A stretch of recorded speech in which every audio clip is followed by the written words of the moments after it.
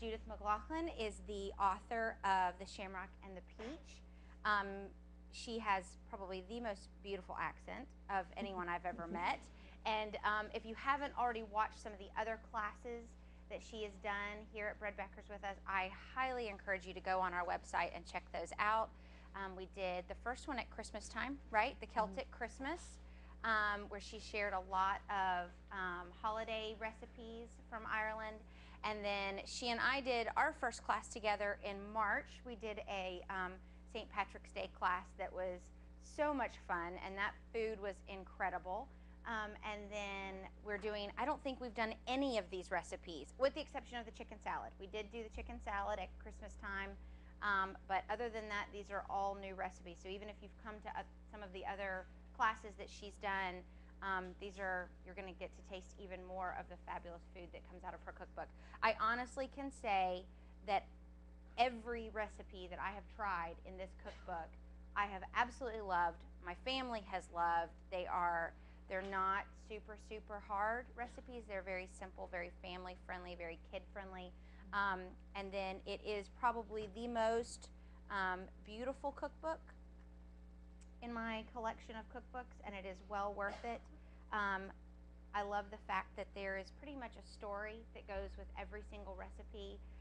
It kind of catalogs her journey from Ireland to America, and how where she's from in Ireland is very similar traditionally, and things like that, and our customs and the way we eat and the way we have family time together around the table is very similar to the South. So it's definitely a fusion of Ireland and Southern hospitality and things like that. So this is a fantastic cookbook. If you brought yours with you and you would like Judith to sign it, then she will happily do that at the end. We carry this cookbook, so if you want to pick up a copy of it after the class and have her sign it for you, I know that she will be happy to do that. So without further ado, Judith McLoughlin. Did I say it right this time? Yes, perfect. I did? Okay, yes. Good. Well, I've been working on that. Hello everyone, thank you so much for signing up for this class. And as Ashley said, it's just wonderful to see the tradition of grandmothers and mothers and daughters and passing down that tradition of having afternoon tea. And for me, growing up in Ireland, it's very much in my heart, memories of having afternoon tea with my grandmother.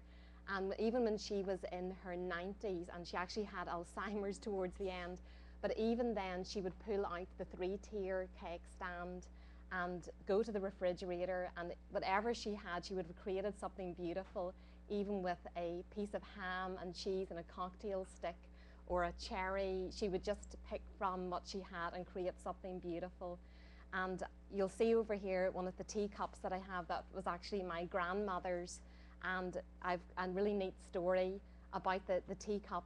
And basically when moving over from Ireland to America, it was obviously a time where I was very homesick and I was missing my mother and my grandmother. I moved over with my husband, and it obviously was a great adventure when we were just newly married.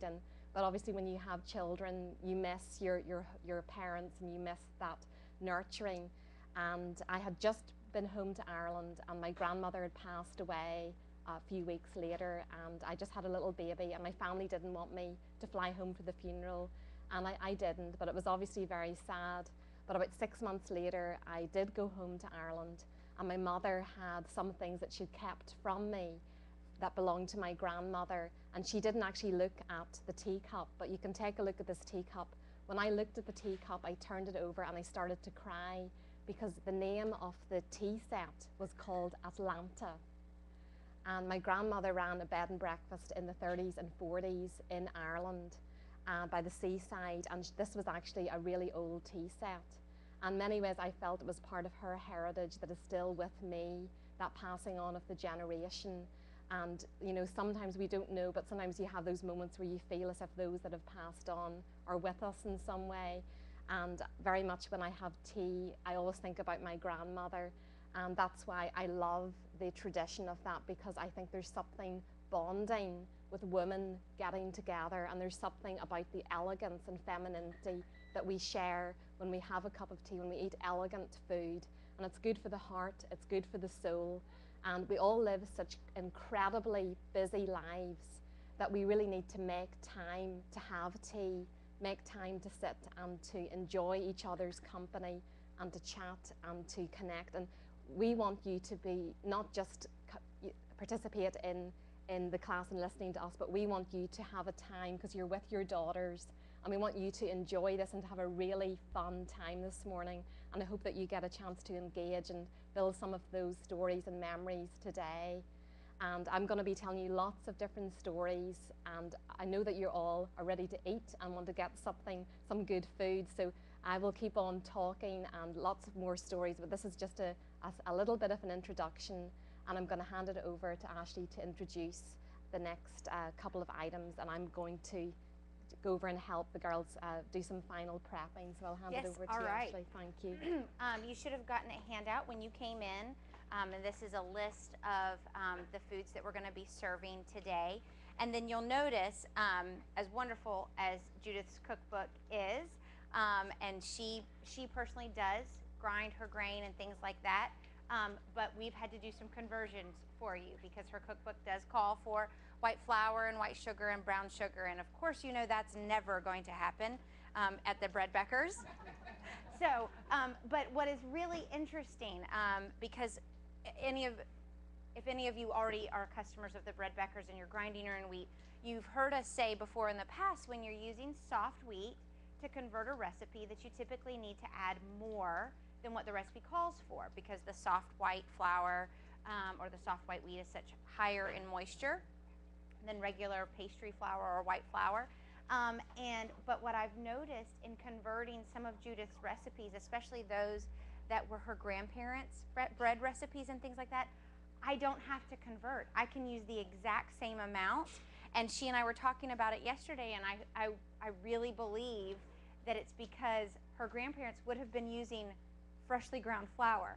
So so when you start playing around with some of these recipes, know that some of the quick breads and things like that, and the scones and stuff like that, you don't need to convert like you typically would with the soft wheat. So just play around with that. But that is one thing I've noticed. So on your sheet here, we've listed the Bread Becker substitutions for each recipe. So you'll notice the first thing that we're actually going to do is the gingerbread scones with lemon curd and fresh whipped cream. I'm actually making that for you in the class. And then I'm also going to be making the old Irish tea bread for you. So those are the two that I'm going to do. So if you have your cookbook with you, you can flip to page 125. That's the gingerbread scones with the clotted lemon cream. And then you'll notice it calls for self-rising flour. So I've given you the measurements for making your own self-rising flour.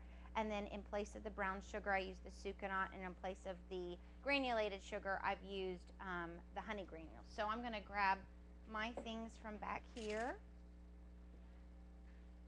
Now I've already got my my dry ingredients mixed together here. Scones typically use you cut in your butter. Now, if I was making a small batch of this, just like a single, when I've done this at home, I've actually split this recipe in half. There we go. And in that case, I did cut the butter in just with my fingers and just kind of did it with my fingers, and that works really, really well. In fact, that bowl's big enough, so I think I'm just going to do that today. And I've got my cold butter. Anytime you cut in butter into a recipe like this, you want the butter to be cold. So I'm just going to, these are my dry ingredients. Do that.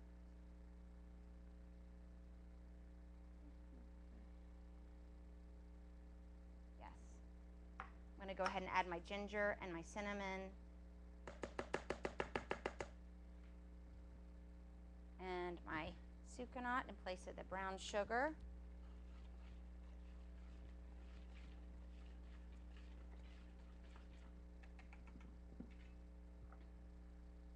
I made these actually at Christmas time. I try to make little gift baskets for some of my close friends at Christmas time.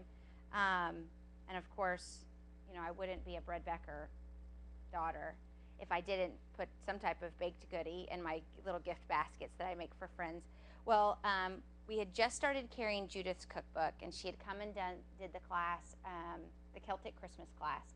And so I decided that my gift baskets this past Christmas were going to be all about scones.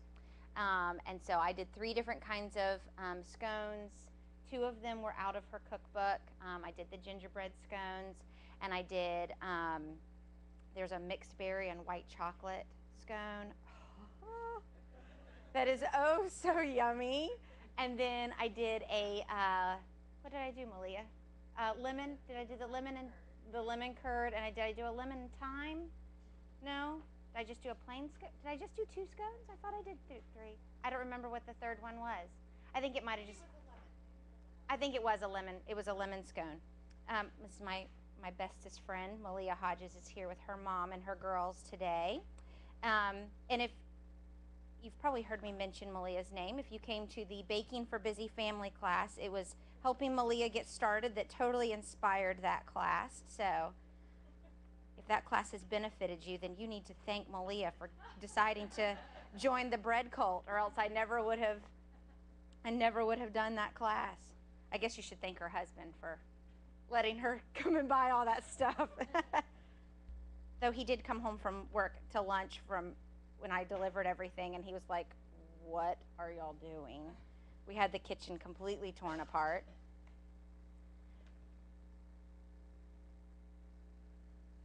But I did 3 different scones, and then I took the half pint, like jelly jars, mason jelly jars, and I did the clotted lemon cream that goes with this one. I made my own lemon curd, and then there was one other, it was the jam, the mixed berry jam, to go with the mixed berry and white chocolate scone. And I put them in the little jelly jars, so there was a topping for each type of scone. And so I did the baggies of the scones, and then put the 3 little jars in there with the fillings. And they were really, really cute baskets. So holidays are coming up, or if you have a friend that really enjoys tea and scones, or if you have a British friend or a friend from Ireland or Scotland that lives here that may be missing that sort of thing, that would be a wonderful treat. But it really was very, very yummy. All right, we're gonna get in here. It's always fun to play when you're allowed to play with your food, right? This is a great job for little fingers. Get your kids involved in the kitchen. While I'm doing this, I want to make sure that you guys know about all the other fun and exciting classes that we've got coming up. Definitely be sure to grab a class schedule on your way out. We've got them at the front. They're also listed on our website. We've got some really delicious fall classes coming up. We've got a baby food class. If you have a friend that is interested in making their own baby food, I, praise the Lord, am out of the baby food making phase of my life. Yes, amen. I heard an amen. I have taught the baby food class before, obviously, when I was having to make baby food. And it's not that difficult. Don't feel overwhelmed. It's so easy, and with pressure cookers and things like that, it's so fast to make your own baby food, and so much healthier for your little ones. And but my sister Abby, this will be her class debut. She's going to be teaching that class with my mom. She's expecting her second in November. In fact, I think. Yes, no, my mom is not expecting anyone. No. Hallelujah, mom is out of that phase as well, so, or else her children would be revolting. But my sister Abby is expecting her second. In fact, I think she'll be 3 weeks away from her due date when she teaches that class, so hopefully we won't have any labor and delivery baby story. Yes, exactly. All right. Now we're going to add our wet mixture, which is the molasses and the buttermilk and the egg. And then I'm going to show you a very handy-dandy little gadget here in a minute to make the clotted cream. I also, I love making scones on stones, baking stones. I think that biscuits and scones and things like that really turn out nicely on baking stones. So we sell a line of rectangular baking stones as well as round pizza stones, which obviously you could make a rectangular pizza. You're not bound to just the round one. But I have them, I've got the ovens preheating back here, and I'm preheating the stone in there so that they are nice and hot. You don't have to. You can bake on a stone with the stone being cold and going straight into the oven. But I find that it bakes faster, they plump up really nice, and they get nice and crispy if the stone is already hot beforehand. And I see the girls are putting your sandwiches on the bottom plate. All right, let me mix this into here.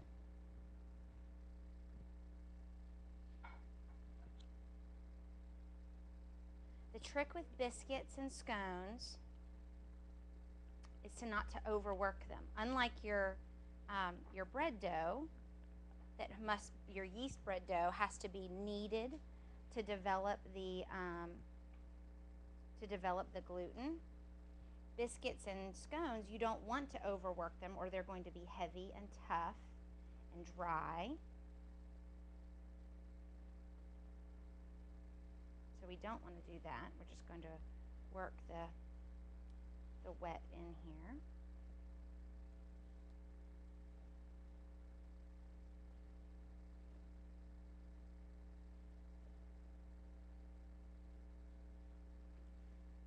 Oh, they're so quiet. It's because there's no rowdy boys here, right? Rowdy boys? I said there's no rowdy boys, Mom. Boys. You are not a boy. We also have another special guest here today. Not only are there, well, let me ask this. How many grandmothers are here? I like all the grandmothers. And then how many mothers are here? And then how many daughters are here? Yay! Well, we're all if you're a grandmother or a mother, then you qualify for all three, right? Technically. That's very, very exciting, and that makes me very excited that we have a lot of 3 generations of ladies and families here today. I'm going to get my extra flour because there are three generations of my family here today as well. My mom, obviously, is Sue Becker, if y'all didn't already know that. And we're going to do this. There we go. I can just see I'd be picking gingerbread dough out of my pearls. I'm just going to work this together. And cutting that butter in like that is what makes them flaky, having those little bits of dough, of butter and everything and flour mixed together. So we're just going to keep kind of folding this over, working that in. But my mom is Sue Becker, and she's here. And then my daughter Catherine is with us today as well. Aren't you, Pumpkin? Yeah. She was excited because she got out of doing homework today.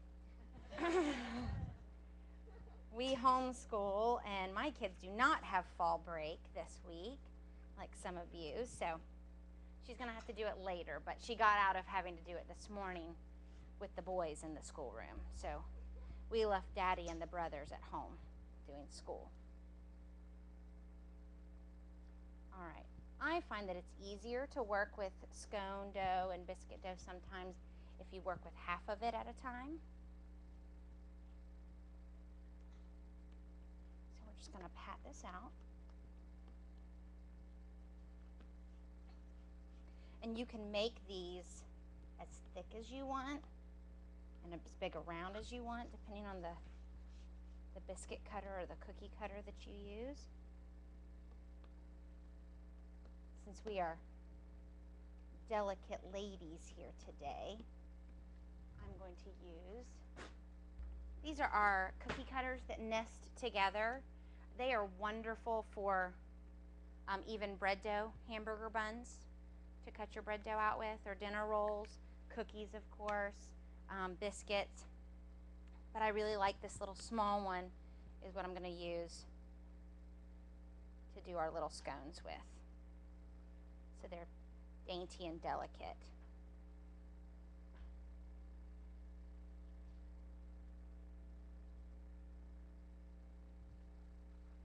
What I do when I make scones at home, and I've got my my stone heating in the oven, I will just put I'll put all my scones over to the side, either on a plate or on another cutting board, something like that, and then I'll take the cutting board to the oven and put all of them in at the same time. So I'm not having to pull out the hot stone and have them sitting here. What's that? You could. You certainly could. You mean with the tray and just kind of slide it off?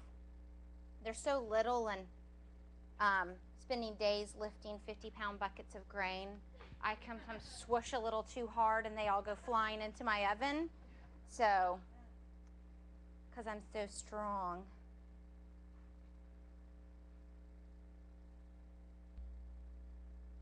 There we go.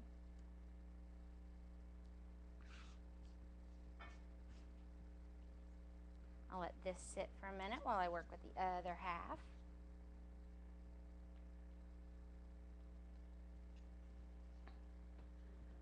Yes, I would love a hand.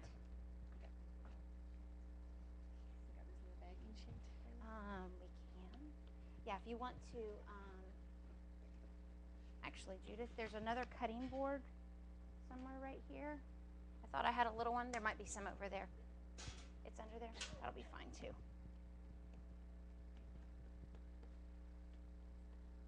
No, that's all right. You know what? I don't know how much the nesting cookie cutters are. I can find out. Amanda.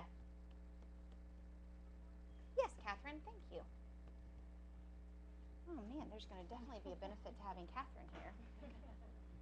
Have her run out, find out all kinds of info for us.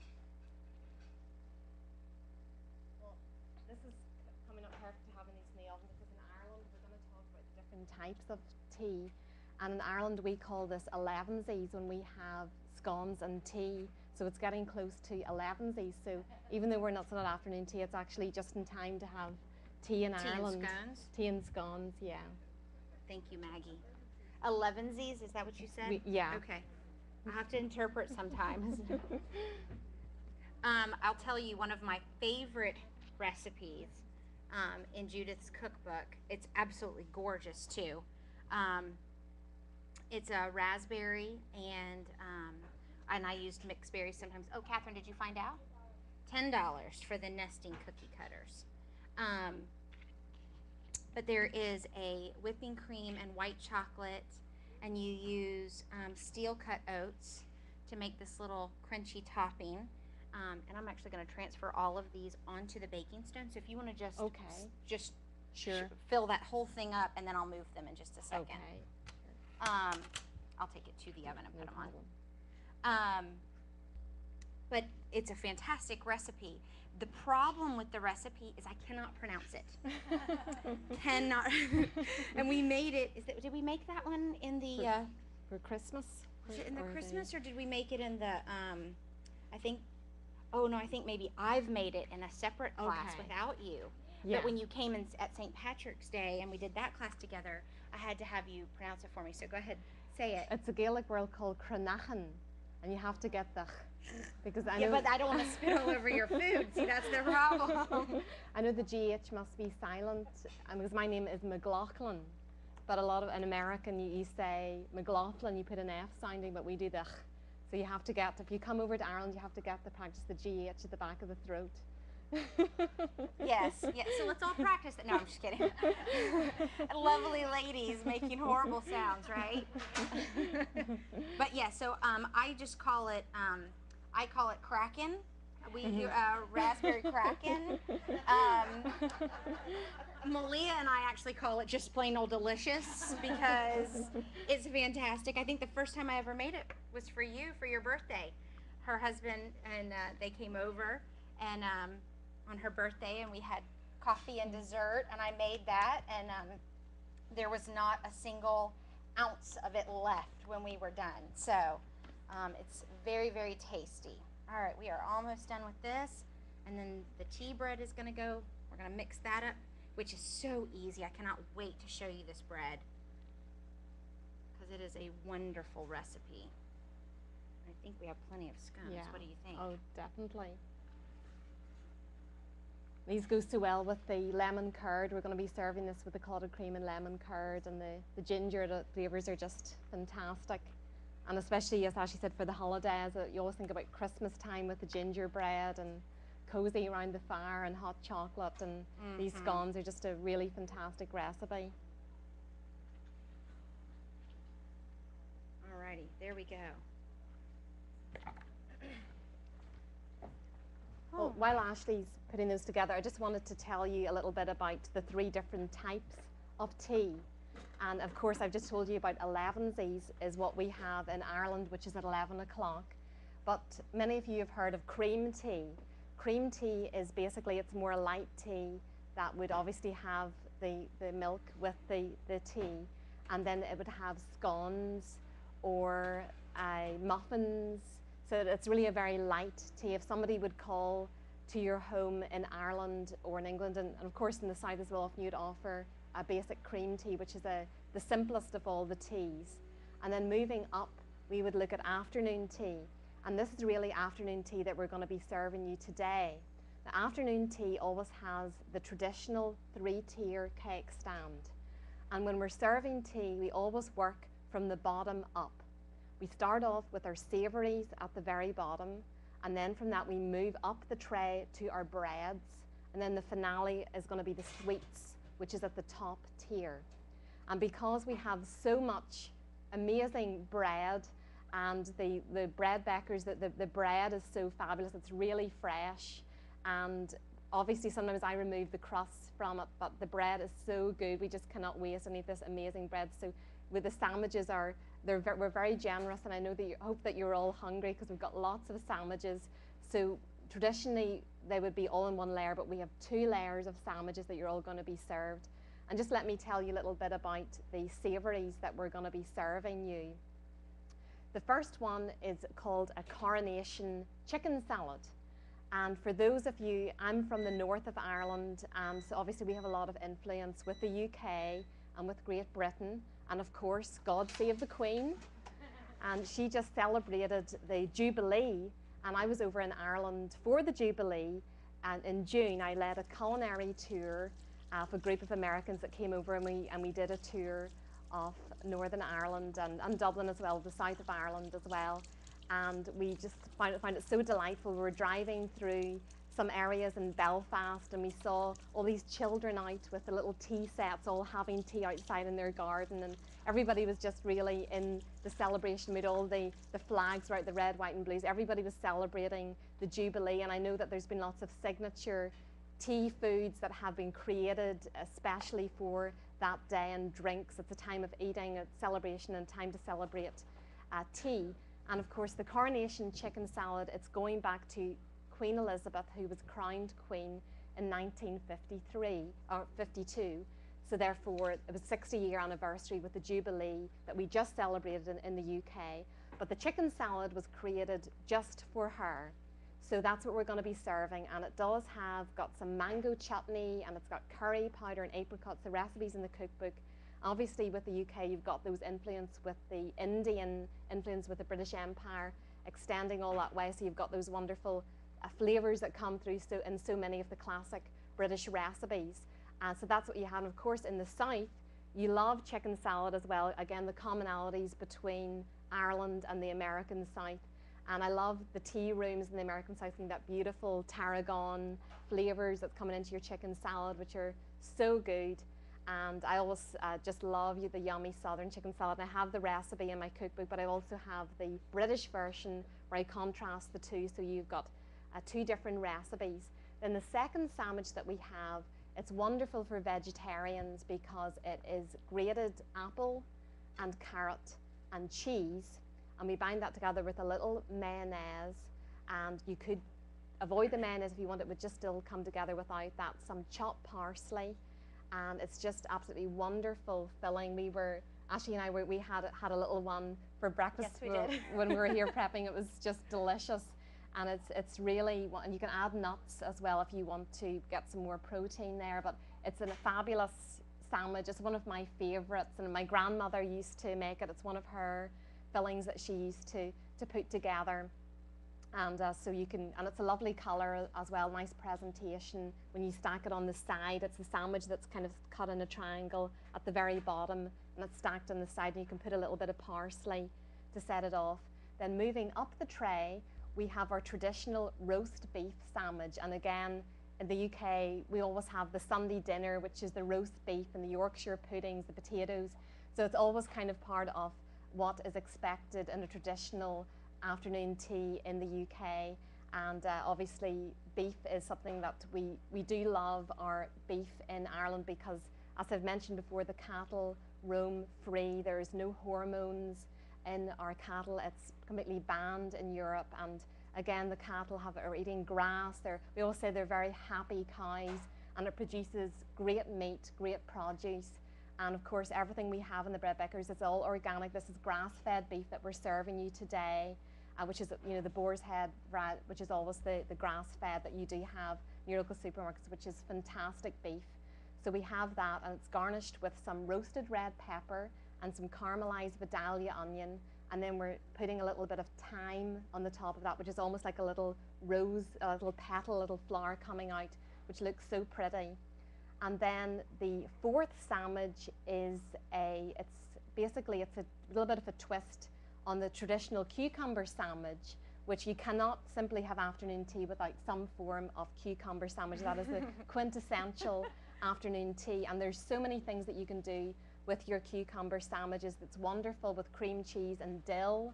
It's wonderful with a little bit of ranch dressing and mayo and your cucumber. And you can, sometimes when I make it, I cut the bread in circles. It's a little bit wasteful for the bread, but if, you know, the Bread Bakers bread, we can't waste a scrap of it because it's so fantastic. But it is wonderful if you cut that little circle out with a cookie cutter, and then the slice of the cucumber just sits perfectly on that little circle. And when I do tea, sometimes I garnish it with a little bit of smoked paprika over the top of it, and it looks so pretty. So that's another idea. Today for the cucumber, I got a potato peeler, and I took the cucumber off. I peeled it that way, avoiding the seeds, and then we marinated it overnight in some vinegar, what type of vinegar was it? It was white wine vinegar. White wine vinegar, and a little bit of salt. So that's been marinated in the bag, and we have that finally put on top of the sandwich. And just to give it a Georgia twist, because my food, it's either Irish with a Southern twist or Southern with an Irish twist.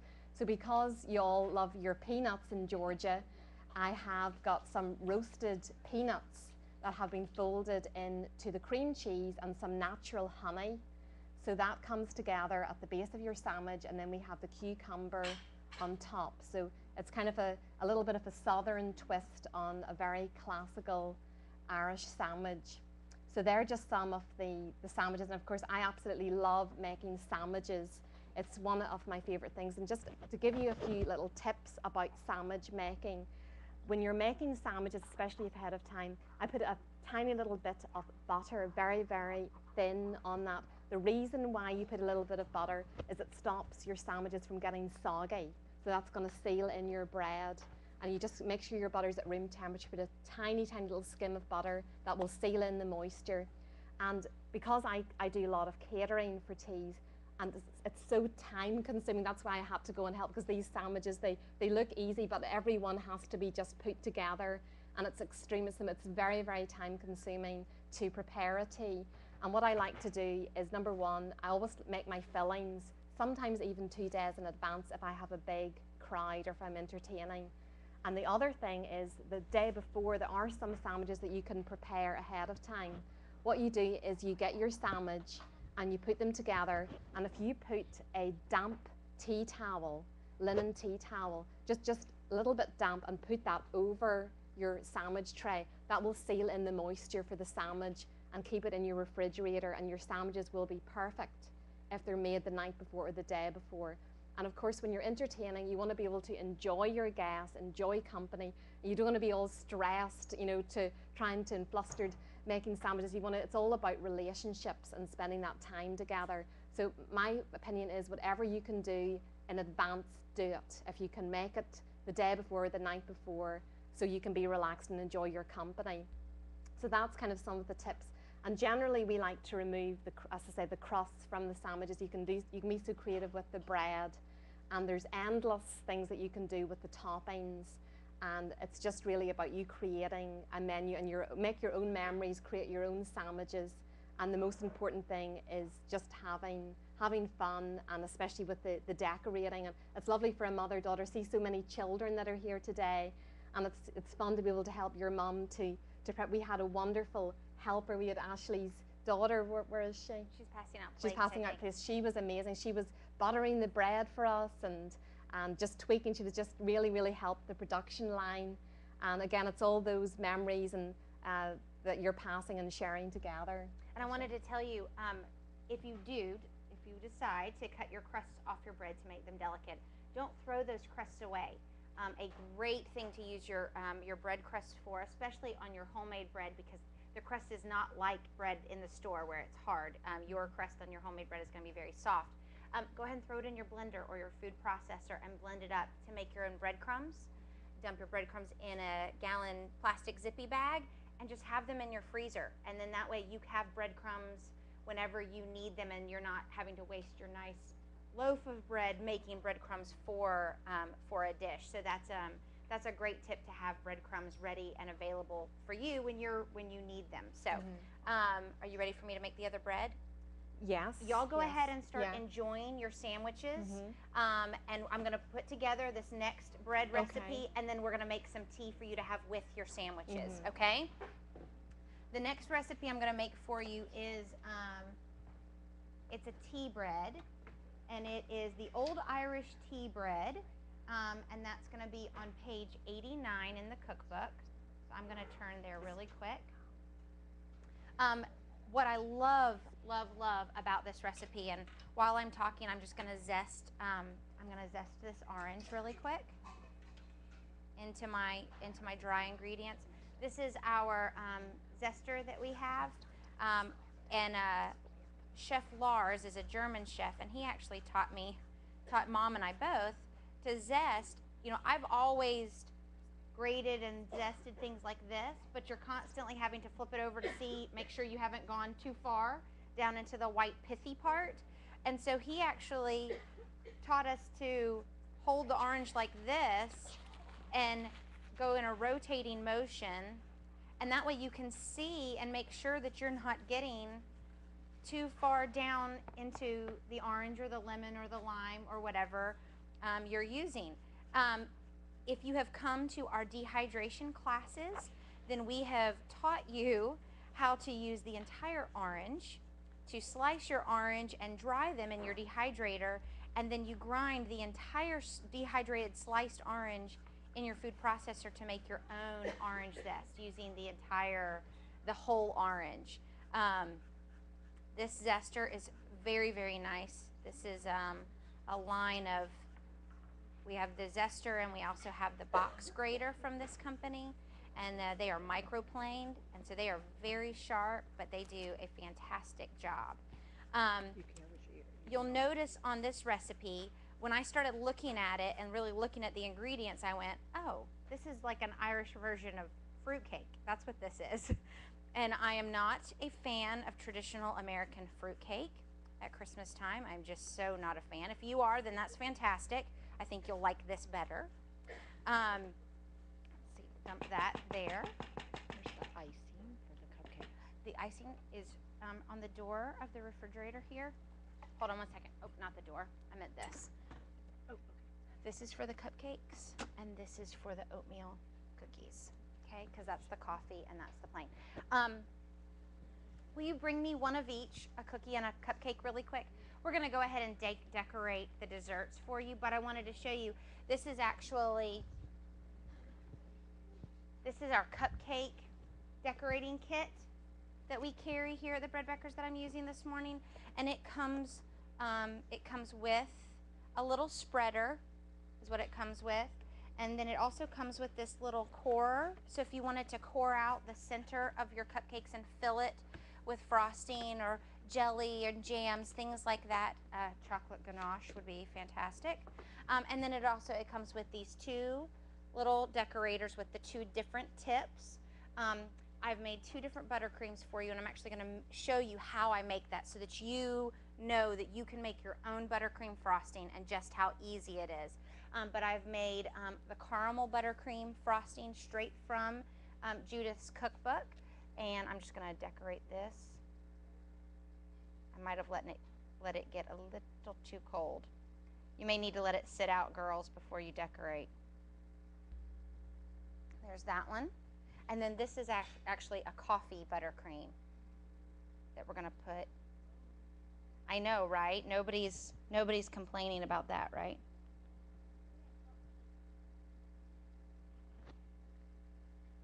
We're going to let these get a little warm because I put them back in the fridge because it was so hot up here. It was starting to get really loose.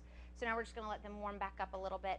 And then we're going to drizzle the top of the cupcake with the caramel that I made. So, all right. So here's this. But you will have so much fun with those. And those are really easy and kid-friendly to let your kids help decorate. Here's the caramel. It's nice and warm now. But anyway, so that's a nice, and that would be a nice gift for your girls. And it's $19.99 for the set, okay? I'm just going to come around and just take some pictures and to maybe put up on our website or whatever. Is anybody opposed to being photographed that it might be on our website? Or I just didn't want to do that if you were like, I do not want to. I mean, we're not going to like exploit you. It might go on our website as just pictures of the cookie pie. Is that all right? Everybody okay? All right. I mean, if you don't, okay. Oh, now I already hate all this stuff. So I know we're kind of jumping around a little bit on the recipes, but you know, we're also trying to make it so that when we get done explaining everything and making the food for you, you guys can sit back and enjoy just eating and fellowshipping together. So back to the Old Irish Earl tea bread. You'll notice that Judith suggests a mixed dried fruit, and she suggests dried cherries, cranberries, and blueberries.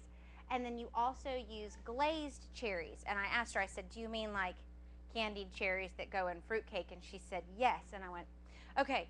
So I had to go out to our little section in the Breadbeckers. We now carry a whole line of spices, dried fruits, and some nuts and things like that.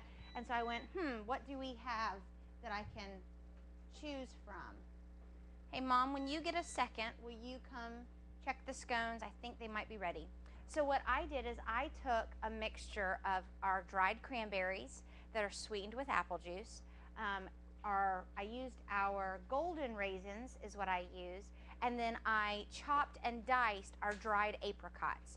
So that was my 3-fruit mixture instead of the cherries, cranberries, and blueberries. And then in place of the glazed cherries, I knew that that was going to be more of that sticky texture is what I wanted to go for. And so I mashed up a handful of our dried dates. I pitted them and used the dates instead of the glazed cherries. And then what you do is you put that in a bowl and you use your cup of cold Earl Grey tea that's left over from tea, which Earl Grey tea, and I'll have Judith explain it a little bit more, has a very, very fruity essence to it. It's very orangey, I guess. Yeah, let me throw this together and then I'll let you explain Earl Grey. So you let that steep in your dry fruit overnight with the brown sugar, which I used sucanat there. And then you mix up your dry ingredients, your flour and your, I think it calls for self-rising flour, so I've given you those measurements again, the cinnamon and the nutmeg, and then the zest of the orange. And then you're just going to mix the egg in, which I doubled this recipe, so I'm actually doing 2 loaves for you.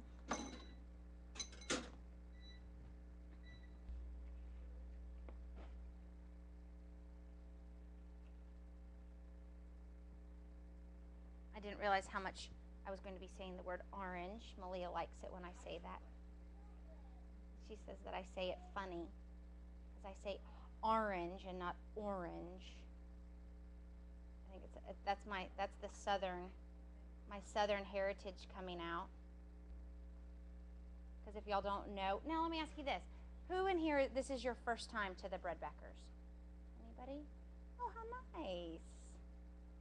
Yes, this is going to be a lot of the kids, their first time coming to a Breadbeckers class, because sometimes our classes are a little long and they're not as kid-friendly. So we like doing these special classes. This is considered a quick bread because it's just a stir-up recipe. There's no kneading necessary.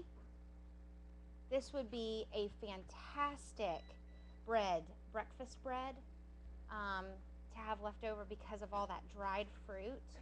It's just absolutely delicious. I am actually not I don't typically like cooked fruit. So like I don't like apple pie. I don't care for things like that. I've never been a really big raisin fan, but this, I don't know if it's the combination of the raisins and the cranberries and the dates and the apricots, but they are just, it's absolutely fabulous. I'm really excited to make this for you. I'm going to be putting this, like I said, I doubled this recipe so that we could have 2 loaves of it to make sure that we had plenty for everyone. And I was instructed by one of the employees that her husband wanted her to bring some of this home. So we'll be making sure that we have plenty of that. All right. So I'm going to just divide this between my 2 loaves. These are our USA bakeware. They are completely non-stick. They're coated in silicone.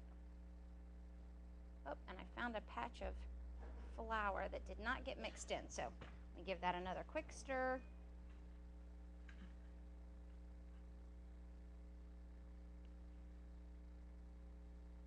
So you don't have to spray them at all.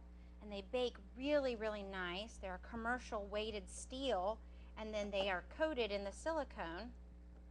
Silicone bakeware became very popular several years back, but it was that flimsy stuff that you had to have the stand, and I was like, I just don't understand that. That seems like it's just going to get in the way of everything. And so we never carried the silicone pans.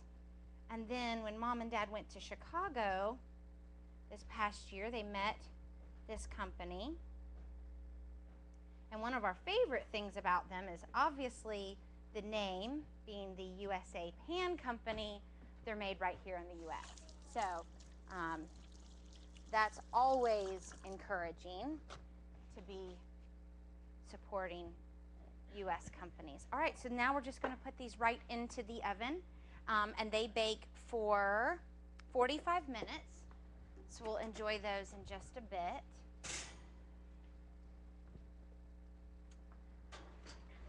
And then I want to make for you the clotted lemon cream that's going to go on the gingerbread scones, because I know we want to kind of serve those warm.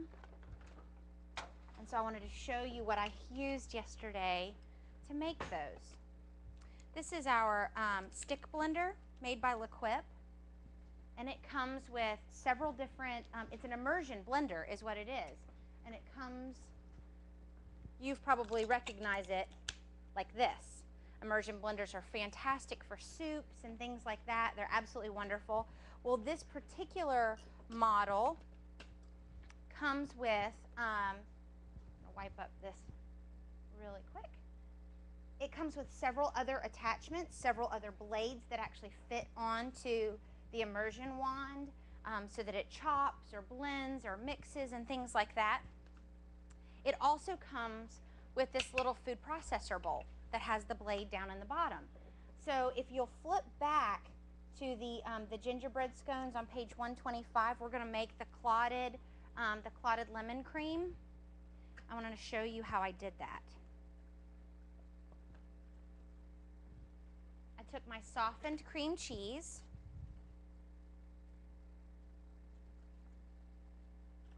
and it calls for 3 ounces of the cream cheese. Did y'all enjoy the sandwiches? Were they so good?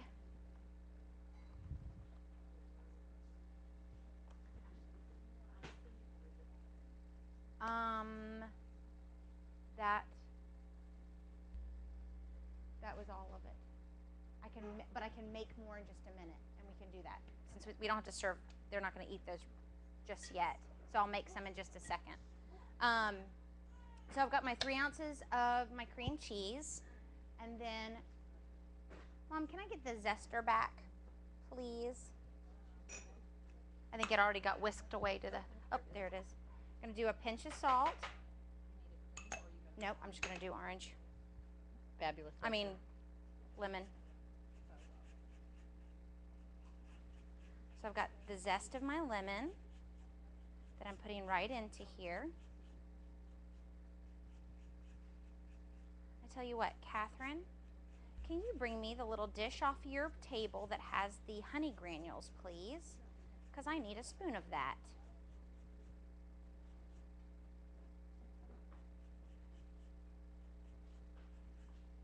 All right, so there's the zest of our lemon. Thank you, madam. I'll let you take it right back. How about that? I'm going to do our tablespoon of honey granules instead of the white sugar. Okay. And now I'm just going to put our lid on here. This fits right down.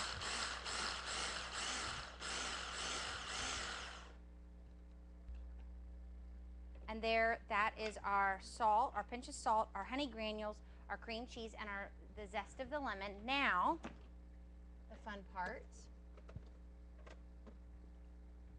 I'm going to add our 1 cup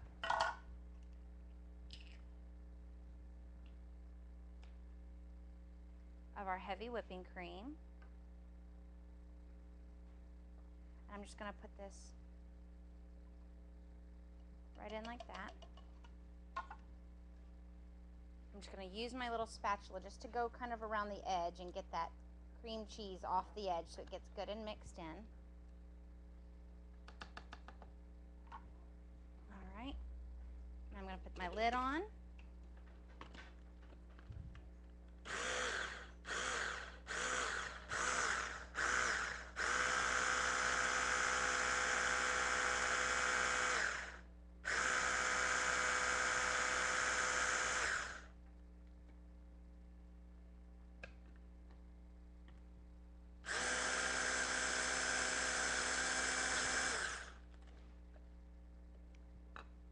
I don't know if you can see, but I'm going to show you.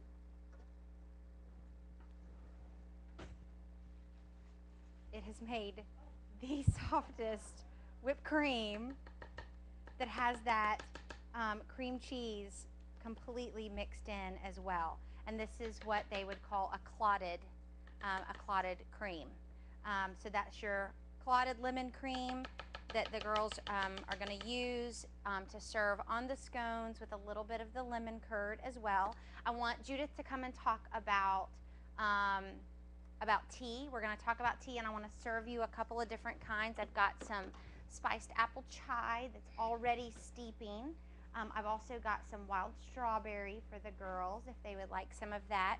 And then we're going to also talk about, and then we're going to steep some gingerbread tea for you as well, okay? But I want Judith to come and talk about tea and just the fun aspects of that. Yeah.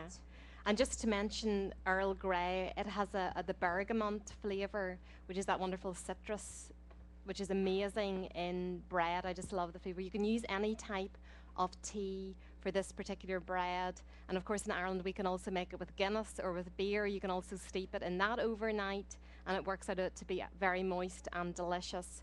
Or whatever type of tea, black tea, herbal tea, any type of tea. It's really just infusing the flavour into the fruit. But I think that the Earl Grey goes very well, particularly with tea. And I know the bergamot was actually given as a gift from China to Lord Grey, who was a diplomat, a British diplomat, and they gave him the gift, and then he started to fuse that in, and it became famous in the UK with that distinct flavour. And it is very, very delicious, and there's a decaf version of it or a regular tea, and it goes very well with savouries or with sweets. And I know traditionally with pairing tea, you want to go for, with your savouries, either a green tea, which is more of a savoury tea, or else a black tea, which isn't going to fight with the flavours of your savouries. It's going to pair together. When it comes to your sweet things, you can go for teas that are fruity, that have different flavours, like your rooibos. And you can tie that in, like the strawberry tea we're serving today, the gingerbread. So you can definitely be more adventurous when it comes to your sweet items and when it comes to serving your scones and your teas. But I always go for a tea, as I say, a green tea, something that's going to complement your savoury. So just be careful when you're serving tea what you're pairing.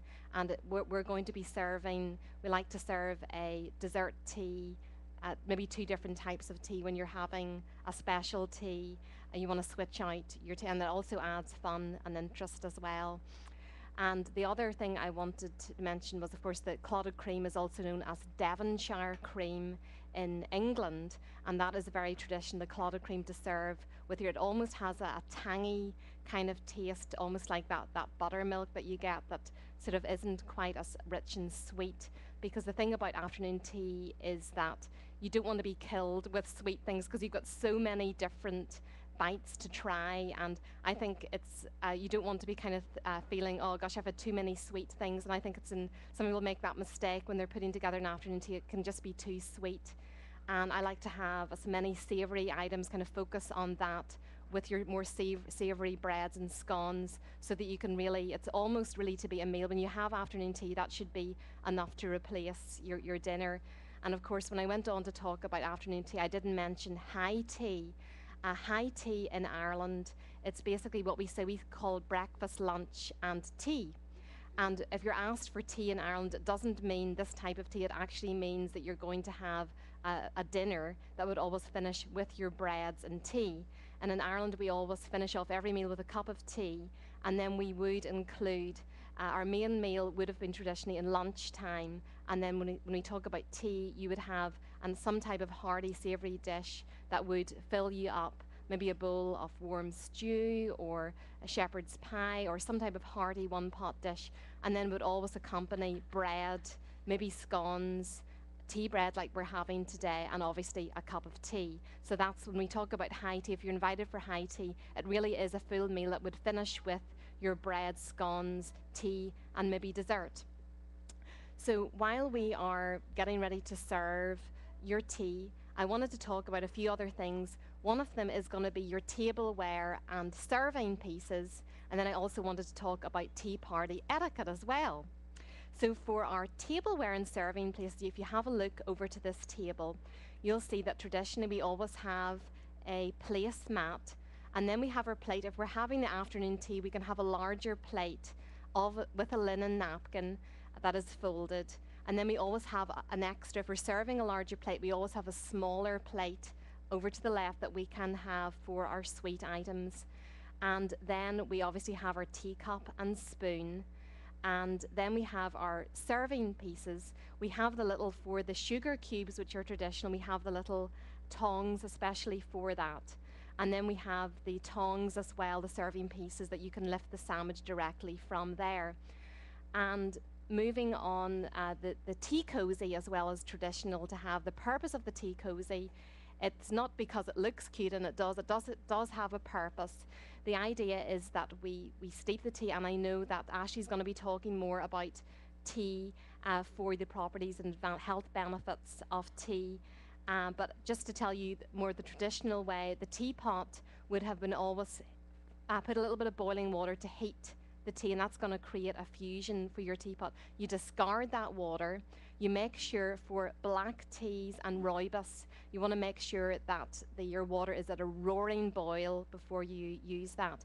If you're making green tea, you let the tea go off the boil for about 5 minutes. It's meant to be very hot but not boiling, because if you burn the green tea, then it's not going to have a good taste. So you always keep that off the boil. But for your rooibos and your black tea, you want to add your tea and go ahead and add your boiling water, and you let it fuse for just a few minutes, and then extract the tea. The rooibos, you can let it sit for as long as you want, but black tea gets really bitter if you steep it for longer than about 3 minutes. So you want to get that out of there, get the tea bags if you're using that out of there, tea leaves, and then you want to put your tea cozy over that, which is going to keep your tea lovely and cozy and warm. And that was the idea of the tea cozy, which is traditional to serve in Ireland when you have afternoon tea. That's the practical purpose of that. Do you mind if Sure. Do you mind if I'm going to step in really quick, just because I want to get this out so that we can serve you ladies. We're serving the little girls some wild strawberry tea that I steeped, but I wanted to show you, I'm just using this as a container at the moment, but these are our Adagio tea kettles. It's one way of steeping your loose tea. What's nice about them is that they drain right into your container. So even if you were just having a cup of tea, just you and a friend, or for you personally, then you can steep your loose tea here. This is enough for 16 ounces, and you would just drain it right into your own cup, okay? I made this a little strong because I'm going to add a little bit more. I made it basically a concentrate, and then I'm going to fill it the rest of the way up with some hot water so that there's enough for everybody to go around. We have it in the large size and the small size. And then we also have, this is the, Mom, I can never remember how to pronounce this. Takia is the other, and that's what this big pitcher is. These are actually like instant iced tea brewing pots is what this is.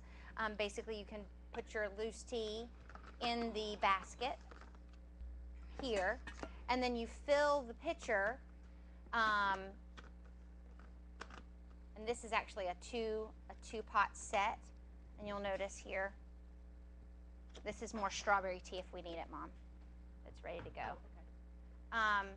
There's the basket with my loose tea, and you fill this with your boiling water, and you steep your tea in there.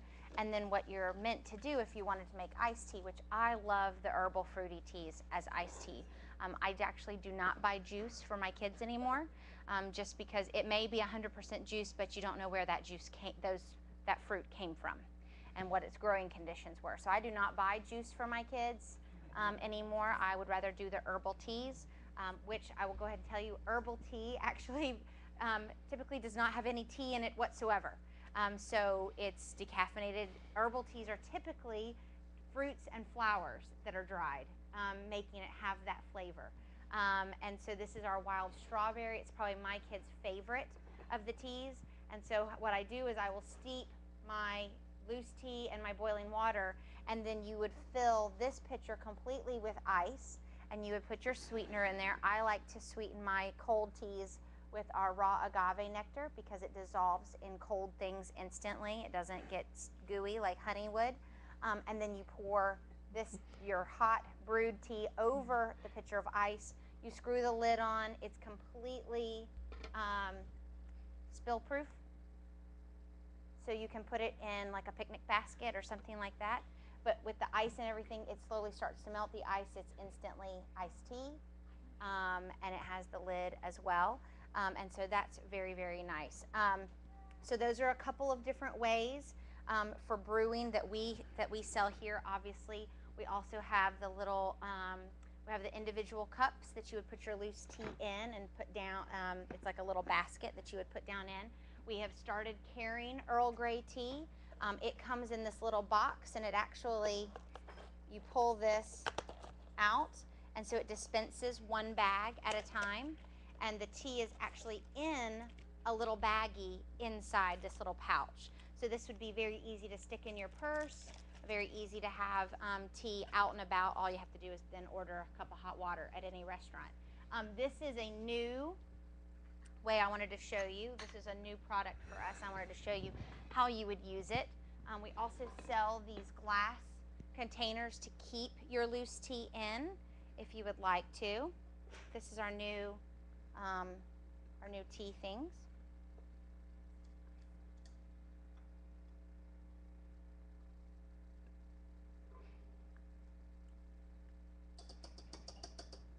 back together.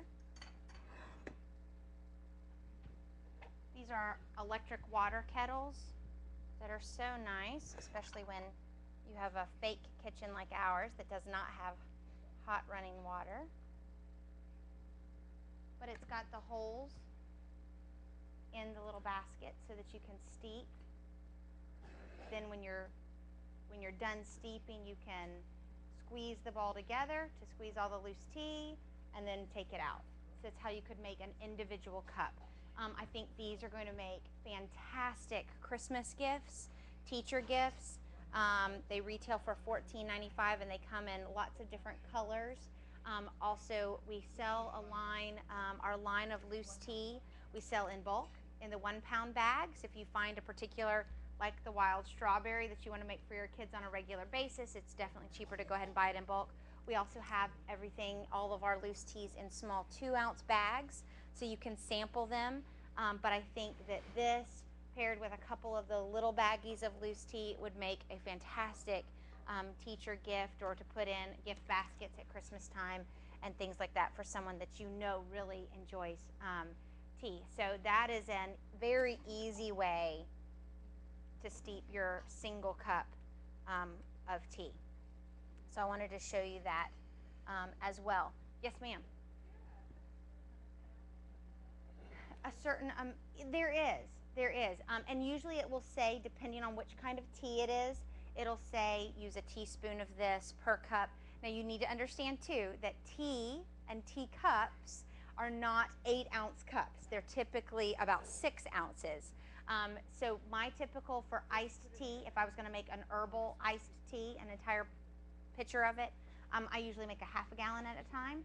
And so I steep 1/3 of a cup of loose tea for my half gallon of iced herbal teas. I've got some handouts and I'll make sure that the girls get some printed. But at Christmas time, we also serve some tea lattes. We have several fantastic flavors, and we're going to serve one of them for you in a little bit. One of them is called Valentine's tea. It's a black tea. Black teas are typically, they are caffeinated. Black teas are. So just know that. I'm going to go ahead and I'm going to fill this the rest of the way up with my water. And then ladies, if y'all want to serve, this is the gingerbread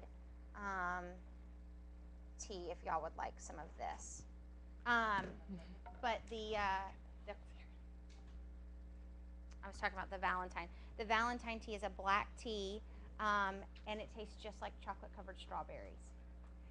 We have another one that's candy cane, that's fantastic, that I actually make into a very, very strong tea, sweeten it, and then fill my container the rest of the way up with milk. And so it's more of a latte then, and that's good. It's good cold or hot, either way. The Valentine's tea is also excellent. We're going to serve that one in a little bit. It's going to be one of our dessert teas. It's going to be the Valentine's tea. But these are our savory teas, is the gingerbread.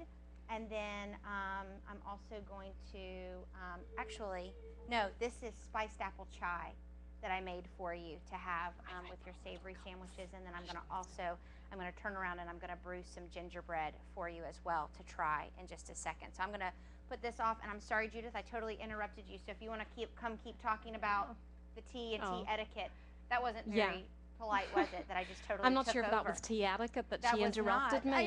It wasn't. We're going to have to. It wasn't. Can I have a hug? Does that make up for it? Yes. I'll allow you to lift your little pinky when you're having a cup of tea, even though that's not etiquette, but you can do that as a matter of okay. yes. All right. Good.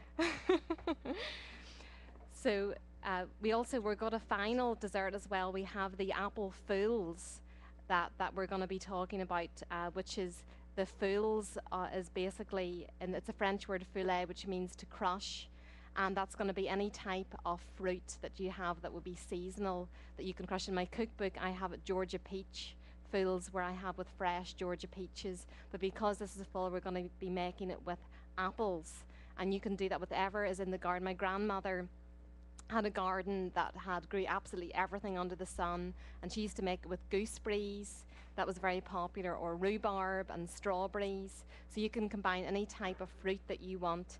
And you'll see we're going to do that demo in a few minutes. We'll get that together. So I just want to tell you a little bit, again, we went over the traditional serving pieces. And again, it's all about having fun and having the children maybe get together. And you may have a little play set as well for the kids, which makes it fun. Maybe you could have a children's table when you have tea, so they can have their own play set and they can have turns to pour the tea and have little sandwiches. You can even do peanut butter and jelly sandwiches cut into fun shapes, just whatever the kids enjoy, just to make it fun for them. And that's what I like to do when I have parties. I like to have a little an adult table and then have a little one just for the children, and obviously dress up for tea is fun. I have a dress up closet as well. I have a trunk of clothes that I get in garage sales. You might get dresses that you put, and you want to get the children to dress up and put them, and I have hats and gloves, and that's all just a lot of fun She to even do. makes garage sale sound elegant, doesn't she? Yeah, we go garage selling, and yeah, but she makes it sound pretty and dainty. Everything is better with an accent, I've decided. Okay, go ahead. And then traditionally they like to serve little slices of lemon as well. Some people don't like to have milk in their tea, but they might like to have lemon. So you could have a little dish of lemon sitting there that people can do. And just to let you know about the rules as well, the etiquette rules for pouring tea. And it's basically, it's the job of the host is to pour the tea. And it's considered their job, but if you've got more than probably 6 people, the duties need to be shared for pouring tea. And normally the host, if there's several girlfriends, you normally appoint your closest friends to pour the tea, and it's a real honor to be asked to do that. And normally we have in a tea party for etiquette, if you've got several people, you might say, give your friends, you're in charge for the first 20 minutes for pouring the tea, and then you can move the job to another friend, so the one person isn't stuck with pouring tea for the entire time. And when you're pouring tea, keep the cup down, sitting where it is, and then pour directly into the cup. Don't have people pass the tea, because you don't want to avoid spilling, and because tea is hot, and you want to be able to drink that straight away. So in Ireland, it's considered the mother's job to pour the tea, and then when you get up a little bit bigger in age, like some of these girls, then when you're asked to pour the tea, you've become a big girl. So that's kind of how you progress, and it's always an honor. So that's a little bit of information that you may or may not have known. And basically, another thing is that when you're pouring your cup, it's like 3/4 full. Just like when you're pouring a glass of wine, you don't pour it completely full, it's 3/4 full. So it's the same with a teacup. You don't want to pour your tea till it's overflowing. And then we traditionally put the milk in first. There's normally cream and sugar is normally served with the tea. And traditionally we put a little bit of milk in first of all with the black tea. But then with some of the herbal teas, you may not want, it doesn't necessarily need milk, and you certainly don't put milk into green tea because it will curdle. You always drink it just straight. But milk does, the cream does really pair very well with black teas and also with your rooibos. And as Ashley said, rooibos, all tea comes from the Camellia sinensis plant. But your rooibos, that's basically a herb from South Africa, and some of your other herbal teas are obviously not, as Ashley's pointed out, they're not tea at all, but they are obviously fun to drink and enjoyable, and there really is no right or wrong regarding what you drink. It's really what you enjoy. I know they say that about good wine as well. It's just really what, you don't have to have white with white meat, or you don't have to have red with red meat. And just like tea, it's just really about you enjoying and what you have fun with and what tastes good to you. So you build up your own traditions. And then just a few other points is that there's no more than 12 inches between you and the table when you're resting your cup and saucer.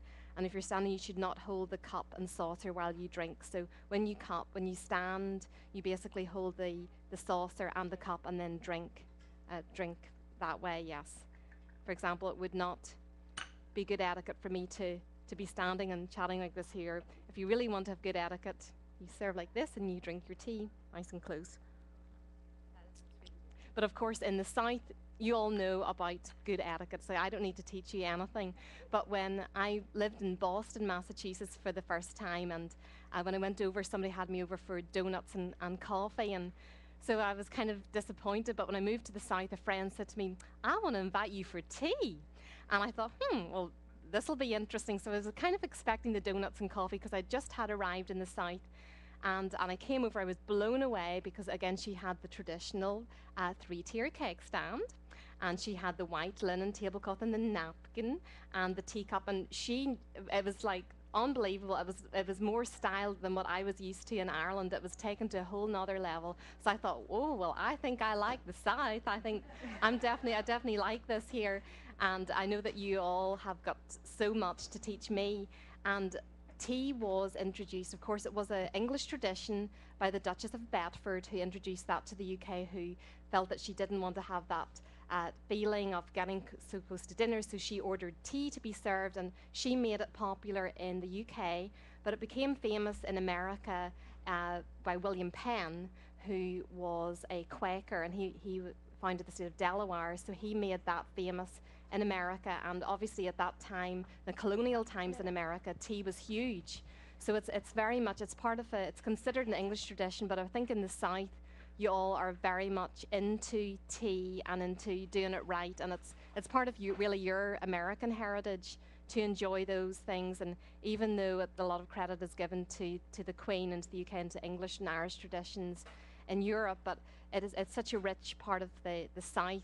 And you can just see, if you go to Marietta or downtown Roswell, you see tea rooms are so popular, and Woodstock, Tea Leaves and Thyme. You've got all these wonderful places where you can go and dress up and have tea, and that's a reflection of the love and the traditions that you already have established here in the South. So I know that you're teaching me how to do things right regarding Southern elegance and finesse and class. You know all about that.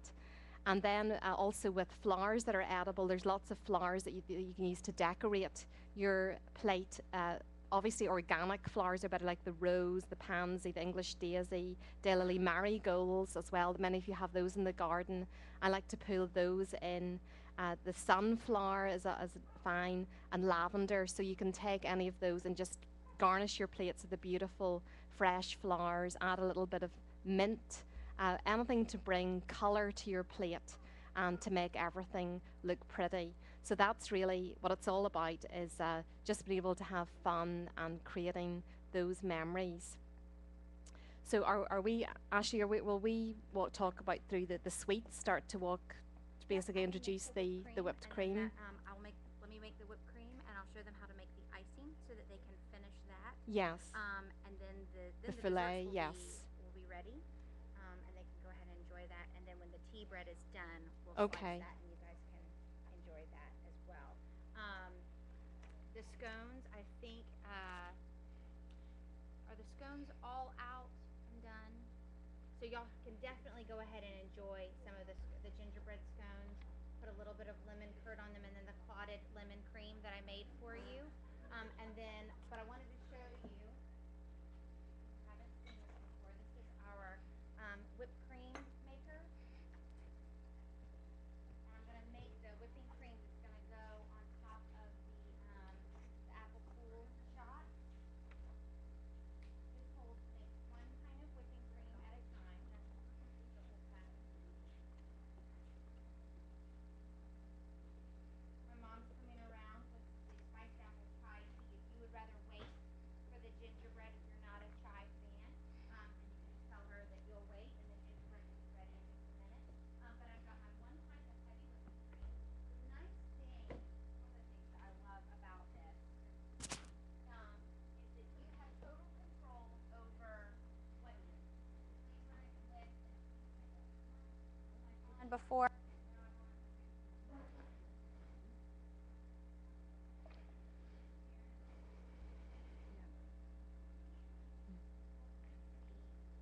Such a great helper.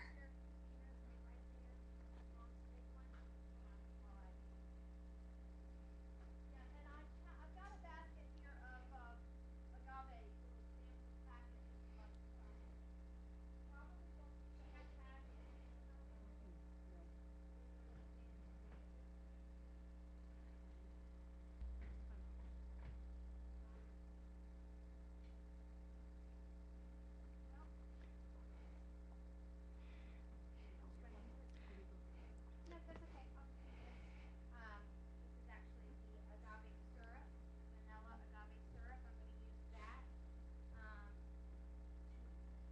I was just going to mention the cookies because everybody's eating them, the little oatmeal cookies. Have we talked much about those? That they are there's basically, it's like a shortbread cookie is always traditional to have, but this is an oatmeal, like an oatmeal shortbread cookie that is absolutely delightful for afternoon tea. It's my grandmother's recipe, and Ashley made those, and they're absolutely divine. And you can talk Yes. about. Yes, and actually we'll Yeah. talk about that in just a second Mhm. when I make the icing for Yeah, y'all. yeah. But I just used a teaspoon of apple pie seasoning is what I put in the. I thought that would be a nice Yeah. treat since they're going on top of the apples with the whipping cream. So Everybody's eating them, so you might as well. Yeah. that I want to do. You could certainly just do vanilla extract if you wanted to do vanilla whipped cream.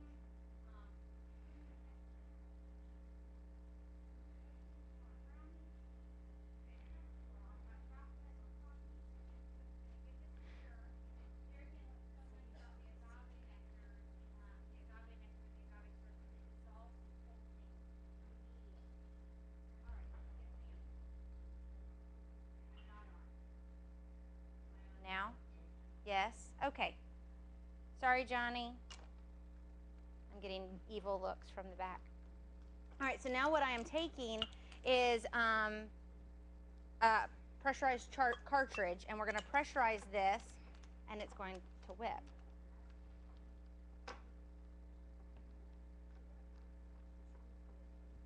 Can you hear it? Watch. Here, listen. And you're just going to shake it. Best thing ever, yes. Orange extract. We sell a whole line of organic extracts. I served orange flavored whipped cream on pumpkin pie last Thanksgiving, and it was a huge hit. Now you just take the cartridge off.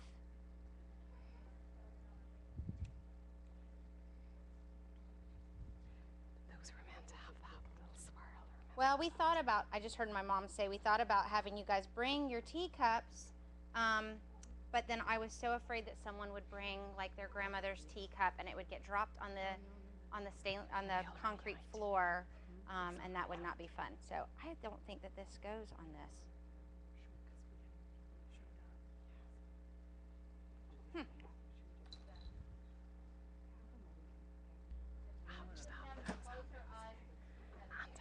I know, right?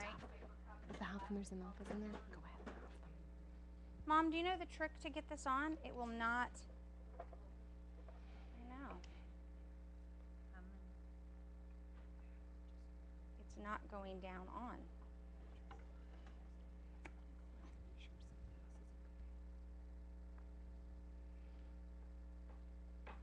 I think this one was brand new out of the box because I found it back there on the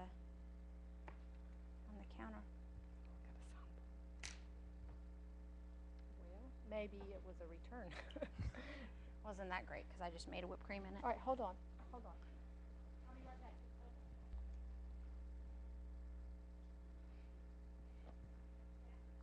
Yes, please. Can you reuse them? No, because it's completely empty. When you screw this on, there's a pin here that it punctures it and lets it all out, so it's one use. But this can stay in your refrigerator for up to 2 to 3 weeks, pressurized, if you don't use the whole thing. One Christmas, Mom and I think it was the first Christmas after we got these, we were wanting to experiment with different flavors. And so we were ready to move on to another batch of whipped cream, and but it wasn't empty yet. Oh, I'm slowly getting it. Oh, there we go. It's brand new, and it just didn't want to go down in there. There we go. Let me show you how this works. Isn't that so pretty? I got it, Mom. It just needed to be worked down in there. It's just brand new. So we were ready to move on to the next flavor. And so Mom just took out a cookie sheet and lined it with wax paper and did little florets with the leftover whipped cream and stuck them in the freezer and then peeled them off and put them in a baggie. And then she just labeled them peppermint, coffee, chocolate, whatever. We sell another product that we carry.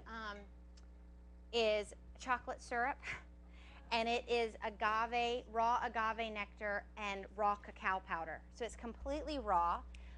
2 to 3 tablespoons. So this is your sweetener and your chocolate all in one. So 2 to 3 tablespoons of this in your pint of whipping cream, and then pressurize it. It is like chocolate mousse. It is so, so good. Then of course the sky's the limit there. You could certainly add your extracts to that and make a chocolate peppermint, a chocolate orange, the hazelnut. I mean, really the sky is the limit. And there again, you control how sweet it is and what the flavors are instead of, but then it's still fun and exciting instead of the aerosol can, right? That's nasty. So I'm gonna let the girls do the apples, and I'm gonna show you how I made the buttercream icing. That way they can have the rest of the icing for the rest of the cupcakes and the goodies. All right, so powdered sugar is your typical base for a buttercream frosting. This is our mega blend, and what I have done is I have taken a pound of our honey granules, which we now carry powdered honey granules or powdered sucanat with honey. It's still not 10x powdered sugar, okay? And so I'm just using the regular honey granules, or sucanat with honey is another name for it, okay? And I'm just going to blend this up so that it will powder it. Sorry, I got sidetracked with the tea.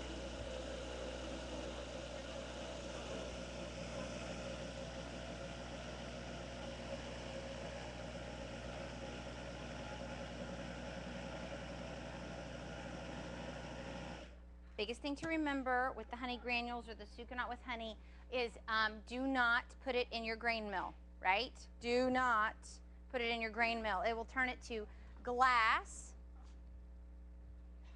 which is no fun. Let's talk about the oatmeal and sea salt caramel cupcakes on page 159. These were a huge hit the first time that I made them. And I actually did it wrong the first time I made them. The ingredients list calls for Irish oats. Well, I thought that Judith meant the steel cut oats. And so I took the steel cut oats and I poured the 1.5 cups of boiling water over them and let them steep there for 20 minutes while I got the rest of my ingredients together and built my cupcake. Well, they were, the oats were like an al dente, so they were still kind of chewy, but it added a really nice texture to the cupcake. And everybody was like, okay, but they weren't expecting it. So as long as you like told them, oh, and there's oats in it, then they were like, oh, okay, they were expecting that kind of crunch to them. They were really good. So then when Judith came yesterday and we were prepping for the class, I said, I'm gonna go ahead and make the cupcakes yesterday so that they're ready to go. And she's like, okay, perfect. And I said, it is steel cut oats, right? And she's like, no, like just oatmeal, rolled oats. And I went, well, that makes sense. They're not supposed to be crunchy. So, but I've done it both ways, and it actually, I liked it with the steel cut oats even. It gave it a nice, a chewier, more hearty texture. So you can do it either way. So we've got our 1 pound of honey granules and our 1/2 cup of butter and our 8-ounce package of cream cheese. Yes, ma'am? The gingerbread tea, where is it? It's right here. Do you know where the bag of it is? I didn't use the bag. I just used the loose thing right there. But you can empty both of these into that pitcher if you want to, and then fill it almost to the top with more water. And that's it. Oh. Yes, they do.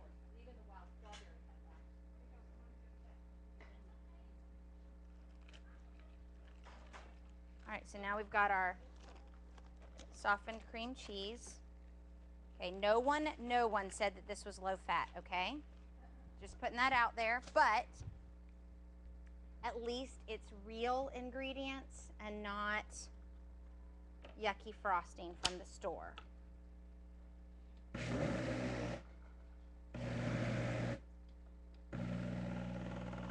And you're just gonna combine this. Now, you could certainly add the caramel sauce recipe is right there listed underneath the recipe. And so for the cupcakes, you add some of the caramel sauce to the buttercream frosting, or you could add, I used our organic coffee extract is what I put in some of the icing to make the coffee buttercream frosting for the oatmeal cookies that we're gonna serve. And I think some of you already got to enjoy.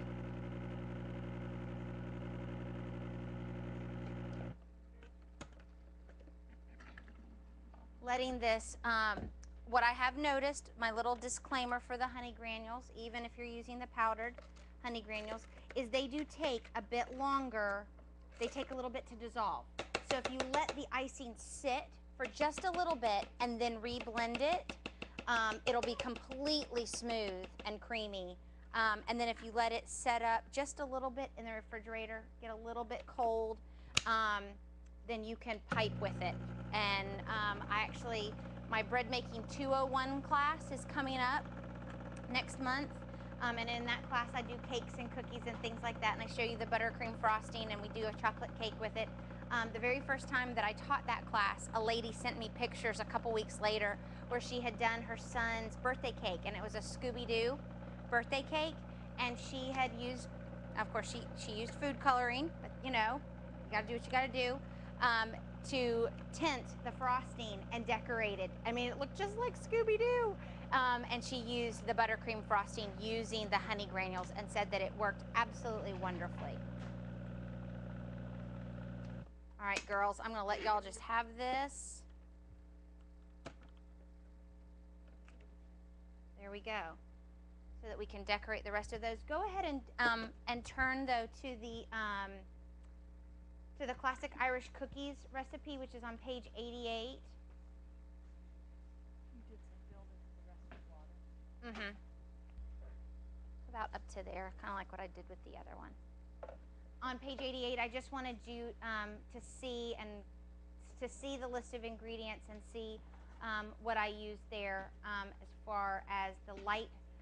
Whenever a recipe calls for light brown sugar, I usually cut the amount in half and use part sucanat and part honey granules, and that gives you that a little bit lighter flavor, a little bit lighter in color. Instead of using all sucanat, which is your brown sugar substitute, it's very dark brown, kind of richer in your molasses flavor, and then the honey granules is just very light, very sweet. And so I use just like that. This recipe called for a half a cup of soft, light brown sugar. I used a quarter cup of sucanat and a quarter cup of honey granules to make that half a cup of light brown sugar. And then I made the buttercream topping, the coffee buttercream topping, the very first time I made this recipe. And it was just a little too much just butter for me. I liked the creaminess of adding the cream cheese to that recipe as well. So I think if you make the same buttercream icing that we just made, and then just use the coffee extract or a little bit of prepared coffee, even if you had some left over and you wanted to make a coffee icing, then you certainly could. I think we've talked about all of those. Judith, anything else? What else did you want to talk about? Because I'm done with my icing and my cooking and all that. We're just waiting for the tea bread to come out, and then we'll cut that and serve that for them warm. Well, if you don't mind, can I just take a minute to talk about my tours to Ireland, if that's okay? Absolutely. I led my first tour to Ireland. I brought a group of 15 people over, and I'd love to invite all of you to consider coming to Ireland with me next May 2013. I'm going to be doing 2 tours, and we've just posted the full itinerary on my website. And you please take up a business card that's here. And my website is on the cookbook if you own a copy of the Shamrock and Peach. And I also have a sign-up sheet that I can keep in touch with you. But just to let you know that the tour, it's basically going to be a 7-day tour, 6 nights in Ireland. And you would fly directly into Dublin from Atlanta. There's a direct flight. And the moment you get to Ireland, you've nothing to think about for the entire week. We have a private a driver that has a lovely Mercedes coach that is going to transport you around for the week. And we're going to be staying in all 5-star hotels. We've got really very good rates to stay in amazing hotels. And this is a wonderful mother-daughter trip as well to do together. And we always believe in our family in trying to invest whatever money we have into adventures and travel and having those times together. And so have a look at that and think about a mother and daughter treat. And maybe you could have a traditional afternoon tea. One of the hotels, the first hotel we're staying in Belfast, is called the Merchant Hotel. And it's a really old, it was an old Irish bank that was taken over and converted into a beautiful hotel. And it was actually voted one of the top hotels in the UK. So it's famous for afternoon tea, and it's absolutely wonderful. So take a look at the website, have a look at the hotel, and we're going to be connecting with lots of chefs, and we're going to really see where food comes from in Ireland, take you to the rivers, and so that you can see the fishing and to see the port, and obviously with Ireland being an island, we have amazing seafood.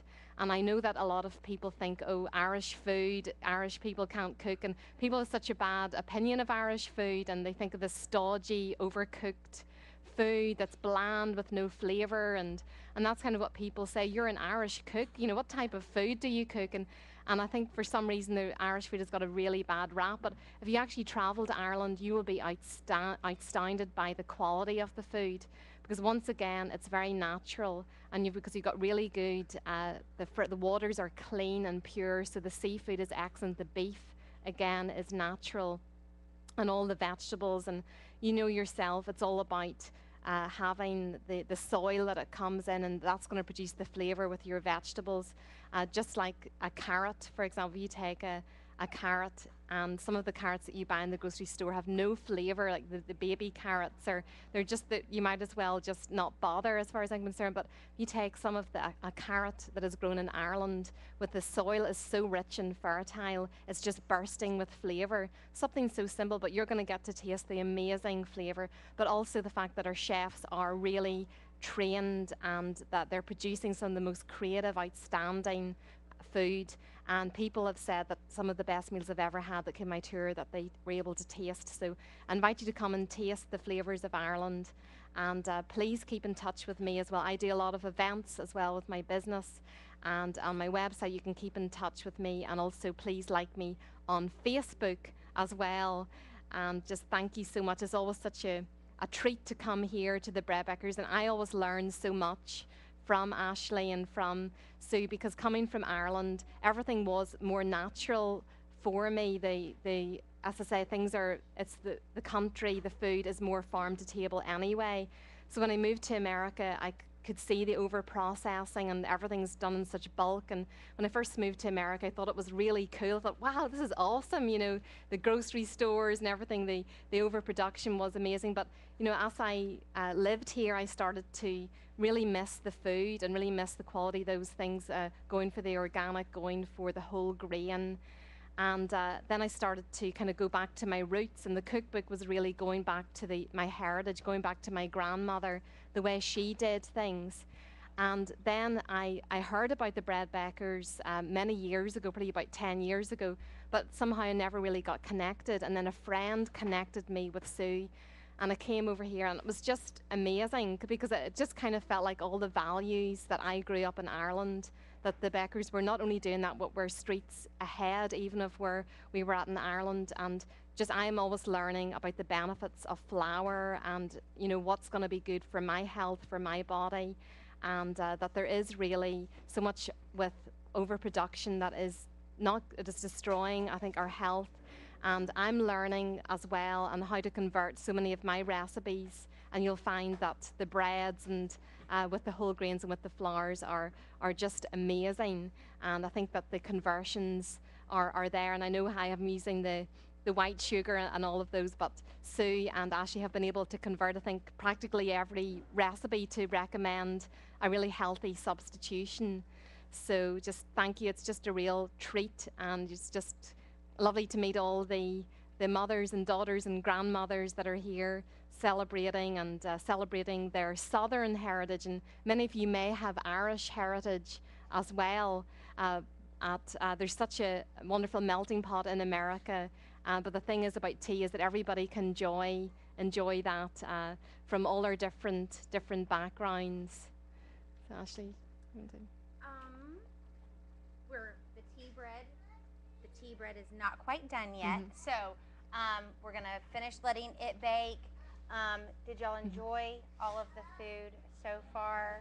I'm telling you, her book is filled with even more fantastic recipes and yummy food and all of that stuff. So it is definitely worth every penny. And like I said, Judith will be happy to sign it for you.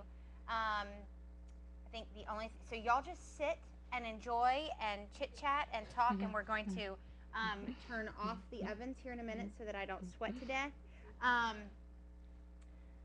if you want to try on some of the hats, the girls can come up and try on any of the hats for fun. That's what they're there for. I do have to tell a funny story that Judith shared with me yesterday. Her and her husband and their boys go to Fellowship Bible Church. Is where they go over in Roswell. Is it Roswell, Alpharetta area?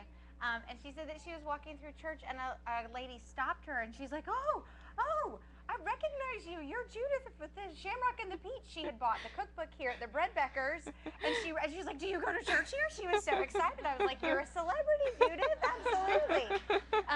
So anyway, and she is a celebrity. And I told her from day one when I bought the cookbook, my kids love to sit on the sofa and just look at the pictures, which I have to give her husband a fantastic plug. He's the photographer that took all the pictures for her cookbook. But anyway, my kids sit there and they flip through and they fight over which recipe we're going to make next. So they've got a whole list of things that we're supposed to try. So definitely pick up her cookbook. Come talk to her. She's so much fun to talk to and spend time with. We'll definitely have to come up with another idea to have you back again. Doesn't she remind you of the little girl from Brave? Like as soon as when I saw that movie clip, I was like, oh my goodness, it's Judith, with the curly red hair and everything. So I told her, I said, I hope that doesn't offend you because she's Scottish, and you're Irish, but she said that she's Scotch-Irish, so it's okay. What was the other thing that I was going to tell them? I think that was it. Definitely pick up, I think we got a couple of questions, but definitely pick up the class flyer. Before you leave, be on the lookout. I have something very, very exciting coming hopefully in October. We're going to be uploading once a week. We're going to be uploading short 20 to 30 minute videos of a complete meal to give you. I stayed up late last night brainstorming a little bit more, coming up with ideas.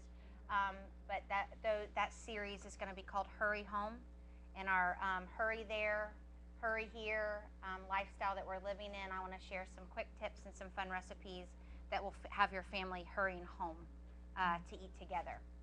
So be on the lookout for that. I'm going to start filming those very soon, and we'll be uploading those very soon as well.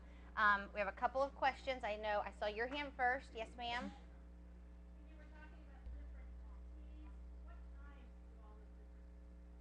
Okay, what times do all the different teas happen?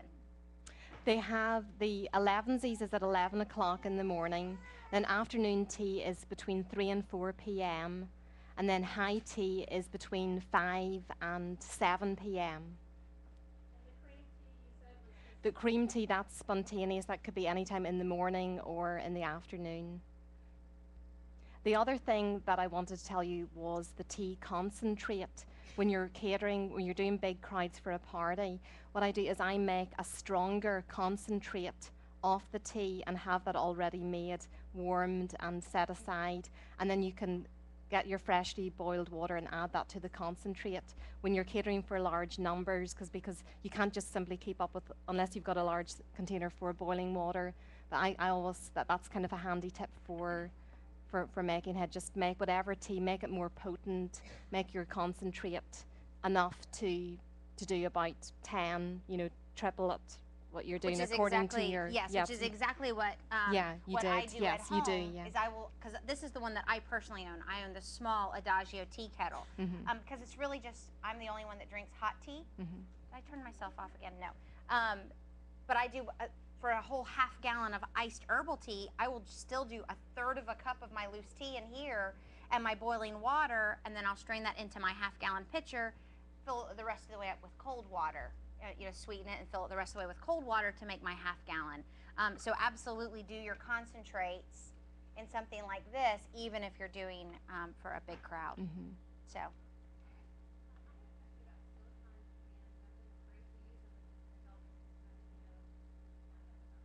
the health issues with the silicone pans. From everything we can read, they're completely safe. The silicone pans are completely safe, and because it's not a flimsy 100% silicone, it's a coating over a steel pan, and they are safe up to like 500 degrees or something like that. And typically, you're baking everything at 350. The USA pan, that line of pans, they are not dishwasher safe. They do not recommend they go in the dishwasher. But you'll notice after 1 or 2 uses, nothing sticks to them, so there's nothing to put in the dishwasher. You hardly need to wash them. I mean, you can wipe them off almost. In fact, you have to be really careful. The first time I ever made pizza on the pizza crust one, I was taking it out of this. I was taking it out of the oven, and my hot pad had kind of a hole. It was kind of threadbare in a spot, so it started burning my finger.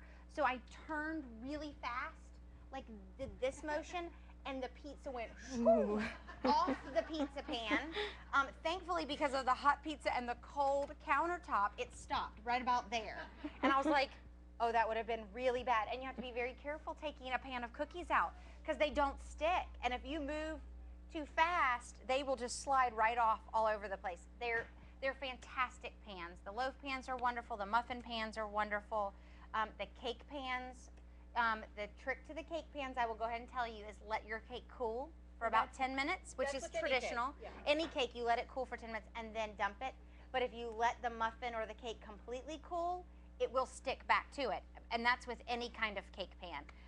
So that's the one little trick to those. But they're fantastic. We use them all the time. So the more classes you watch and come to, you'll see that we use those pans all the time for everything. Do we have any other questions? Yes, ma'am. We will always have a Christmas class. Yeah. Always, always, always. We will have a Thanksgiving class and we will have a Christmas class. Absolutely. Oh yes, it's going to be May 6th, Monday, May 6th, for 7 days. The question was, what are the dates that she's going to Ireland for the tour? So it's basically, it's almost like the 1st and 3rd week of May. The 1st. First through the 3rd? No, it's two different trips. Two different trips. They're going to be I'm not doing any more than 20 people per trip, between 15 and 20, so they're going to be small, intimate groups. So that's why I'm doing 2 tours, because I didn't want people to feel, it was kind of going to be, that wasn't personal, so that's why I kind of prefer the intimate groups. So it's between 15 and 20 people, and the first one is going to be May 6th, the first week of May, and then the next one is, I believe it's like May, whatever that 3rd week is, that Monday. The dates are on my website, but it's and for all of you web users that watch this in the future, this was May of 2013. So if you're watching this in 2015, too bad you missed it. Check out Judith's website for trips then. And any of you that know my husband, you can go ahead and tell him and remind him that my birthday is May 27th, and I could definitely use a trip to Ireland that 3rd week of May. And Mom needs yes, no, Mom does not need to chaperone my birthday trip. But yes. So, any other questions? I'd love to bring you all. Yes. Yeah. We should have a question.